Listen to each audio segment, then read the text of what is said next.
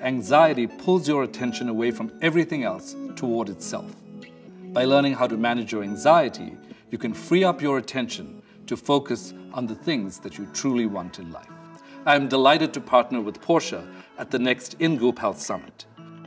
I'm Dr. Srini Pillay, and this is the Drive series.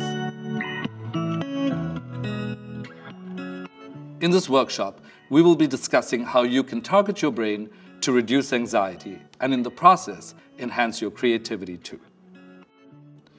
If you experience anxiety, you are not alone. 7.3% of the global population experiences an anxiety disorder. 1 in 14 people will have an anxiety disorder at any given point in time, and 1 in 9 people will develop an anxiety disorder in any given year. When we talk about anxiety, we're not just talking about conscious anxiety, where your heart races or you're sweating or trembling. Anxiety can also be unconscious. The only way in which you can detect unconscious anxiety is when it disrupts your thinking, decision-making, and creativity. That's because in the brain, the anxiety center is connected to the thinking brain. And when there's a disruption in the anxiety center, this disrupts your thinking as well. In my book, Tinker Dabble Doodle Try, I talk about one particular method called CIRCA that will help you reduce your anxiety. I once worked with a 25-year-old woman who was experiencing severe anxiety. Every morning when she would get up out of bed, she would feel like her heart was racing, even though she was taking medications and she was in therapy. So we talked about other ways in which she could help herself. And so she decided to use CIRCA. CIRCA is a mnemonic that stands for 5 different things. The C is for chunking, the I is for ignore mental chatter, the R is for reality check, the second C is for control check, and the A is for attention shift. Let's go through each of these different steps. Chunking refers to breaking things down into their component parts or spreading things out over time. You know those days when you get up in the morning and you're suddenly thinking, I've got so much on my plate and I don't know what to do? That's when you start chunking. Now, if after chunking you feel like you still have a lot on your plate, then try ruthlessly prioritizing. That too is a form of chunking that will help you. Ignore mental chatter is all about mindfulness. And the way to practice this is like this. Sit back in your chair, close your eyes, and place your attention on your breath like a flashlight. Ignore whatever mental chatter is going on around you. Simply pay attention to each inspiration and exhalation. If you find that your mind is wandering, gently bring the flashlight back to your breath and pay attention to each inhale and exhale. Now, this may sound perfunctory or silly, but the reality is that many studies have shown that mindfulness meditation can actually decrease amygdala activation and protect your genes too. Preliminary studies have shown that the tips of chromosomes are protected so that you may even live longer. Reality check is all about what you do when your brain starts catastrophizing things. It's a form of self-talk in which you say things like, "This too shall pass."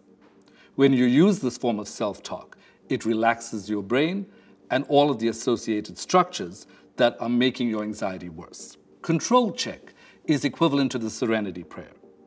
Identifying things that you can control, knowing the things that you cannot control, and also understanding the difference. So many of us get up in the morning and watch the news, and there are so many things that are distressing, but many of these things we can't actually control. What I would recommend is use your brain's attentional units wisely. Tell yourself, perhaps I should only include things that I can control in my thought process. One good place to start is to ask yourself, am I perhaps saying yes to too many things? In the course of a day, a lot of us are on autopilot, and when people ask us to do things, we say, yes, I'll do that, yes, I'll do that. The reality is that if you learn how to say no, this will help you feel less overwhelmed, and it will also help you understand how you can feel like you have a greater sense of integrity. The A stands for attentional shift. An attentional shift simply means shifting your attention from the problem to the solution. So often, we get mired in problems in our day-to-day lives, and all we talk about are those problems. If we remind ourselves to shift our attention from the problem to the solution, this can be much more helpful. Now, a lot of people say they don't know what a solution is. And when you don't know what a solution is, what you do is go inward toward imagination. Imagine what a solution might be. Because every time you give your brain data about what a solution might be, it behaves like a GPS and starts to create a particular direction toward that solution. Eventually, the solution may become clearer.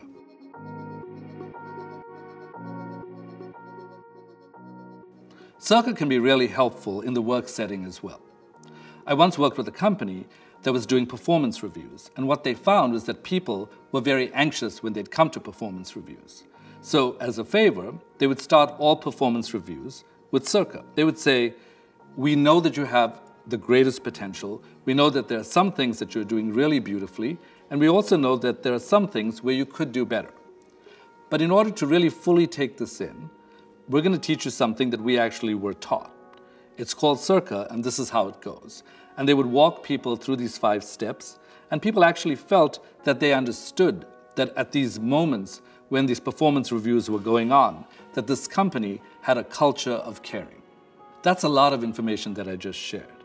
So how do you get started, and how do you think about this? The first major thing that I would really like you to remember is that anxiety is not just something you deal with. Anxiety impacts your brain, and it impacts the rest of your body too. So being active about this can be really helpful. The second thing is to remember that your brain can change, called neuroplasticity. This is something that you can impact by performing tasks that are included in CIRCA. The third thing is decide when you want to do CIRCA. Do you want to do it daily? Do you want to do it weekly, monthly, or only in emergencies? The fourth thing is remember that there is a CIRCA app that can help support you through this process. And finally, remember that CIRCA can be done with individuals and groups as well. So you can practice CIRCA with yourself and your family too.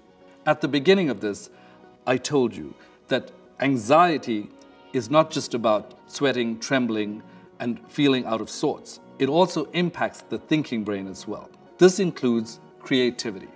And that's why I'm delighted that on November 7th, I will be teaching you many more techniques at the next In Goop Health Summit at the Porsche Experience Center, and I look forward to seeing you there.